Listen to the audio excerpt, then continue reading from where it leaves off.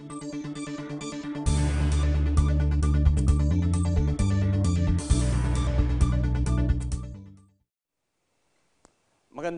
araw at narito naman ang magiging lagay na ating panahon sa loob ng 24 na oras.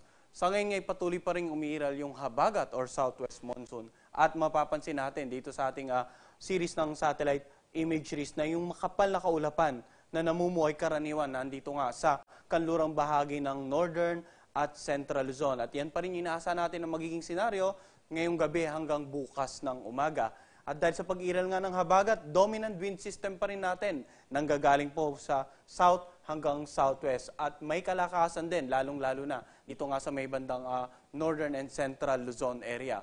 Sa loob naman ng 24 na oras ay inaasahan pa rin natin nga na dahil sa habagat, maulap pa rin na may mga pag-ulan dito nga sa Ilocos Region, Cordillera Administrative Region at maging dito sa lalawigan ng Zambales at Bataan. Pinapayaw pa rin natin yung ating mga kababayan dito na maging alerto nga sa mga possible flash floods at landslide. Lalong-lalo na ilang araw na nga nating namomonitor na may mga pag-ulan dito sa western section ng northern central Luzon. Posible po yung mga kalupaan dyan ay may kalambutan na at medyo saturated na pwedeng maging dahilan ng biglaang mga pagguho ng lupa. Samantala dito naman sa nalalabing bahagi ng northern Luzon, dito sa Cagayan Valley region, dito nga rin sa natitirang bahagi ng central Luzon, Metro Manila at maging dito sa ilang bahagi ng Southern Luzon, patuloy naman na magiging bahagyang maulap hanggang sa maulap ang kalangitan. So generally, mainit at medyo malinsangan pero may tsansa pa rin ng ilang mga pulupulong dagliang pag-ulan o mga pagkidlat at pagkulog lalo na sa dakong hapon o gabi. Ganon din ang inaasa nating weather dito sa may bandang Legazpi City at posibleng ang umabot ng around 33 degrees Celsius yung pinakamataas na antas ng temperatura dito sa area na to. Samantala, bandang Palawan naman, makakaranas din ng generally fair weather pero may mga tsansa rin ng isolated rain showers or thunderstorms. 32 degrees Celsius naman yung inaasahan natin na pinakamainit. Bukas nga ng in between 1 to 3 in the afternoon dito sa nabanggit nating area. Samantala, sa Visayas area naman, bagamat more on southwesterly wind ngayon, umiiral nating hangin, ay hindi naman inaasahan na apektado ng habagat. Bagamat may tsansa pa rin na magiging maalon itong areas na ito, katamtaman hanggang sa maalon mga karagatan dito nga sa Visayas area. Generally, fair weather po, maliban lang silang isolated thunderstorms. Dito sa Iloilo City at sa Cebu, inaasahan na around 33 degrees Celsius yung magiging pinakamataas na antas ng temperatura. Bukas, 34 degrees Celsius naman sa may bandang Tacloban City. Sa mga kababayan naman natin sa Mindanao, patuloy naman ang mainit at malinsangang panahon pero meron din pong tsansa ng ilang isolated rain showers or thunderstorms lalo na sa dakong hapon o gabi.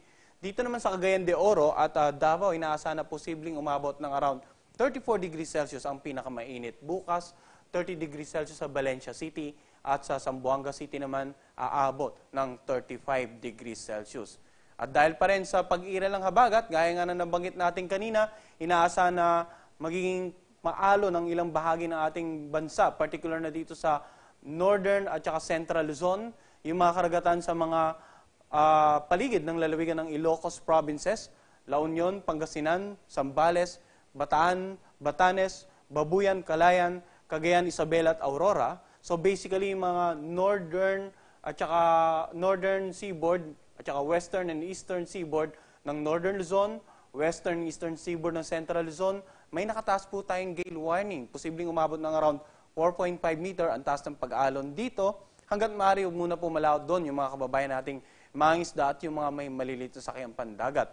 Samantala dito sa southern Luzon at sa buong Kabisayan at Mindanao, asahan naman natin na magiging katamtaman hanggang sa maalo ng mga karagatan. Iba yung pag-iingat po sa lahat ng mga papalaot dito sa natitirang bahagi ng ating bansa. Sa ating 3-day weather outlook naman dito sa Metro Manila, the good news is that wala po tayong inaasahang bagyo for the next 3 days. O bagyo-free tayo ngayong darating na weekend. Patuloy ang mainit at medyo malinsangang panahon, Metro Manila. Ilang isolated rain showers or thunderstorms, posible pa rin dakong hapon o gabi. Around 31 to 32 degrees Celsius inaasahan nating range ng maximum temperature sa susunod na 2 hanggang 3 araw. Bandang Baguio City naman, magiging maulap pa rin hanggang sa Lunes. Kalat-kalat pa rin ng mga pag-ulan at ilang pulupulong pagkidlat at pagkulog. Inaasahan natin dahil bagat mula 20 hanggang 21 degrees Celsius naman yung inaasahan nating temperature range ng maximum daytime temperature. Sa Legazpi City naman, patuloy din ang mainit at medyo malinsangang panahon. Ilang isolated thunderstorms mula 32 hanggang 33 degrees Celsius ang magiging range ng maximum daytime temperature sa susunod na 2 hanggang 3 araw. Bandang Cebu naman, 33 degrees Celsius ang inaasahan natin na pinakamainit for the next 3 days, Saturday, Sunday, and Monday. Habang sa Davao area naman, posibleng umabot ng mula 33 hanggang 34 degrees Celsius, yung pinakamainit nga for the next 3 days.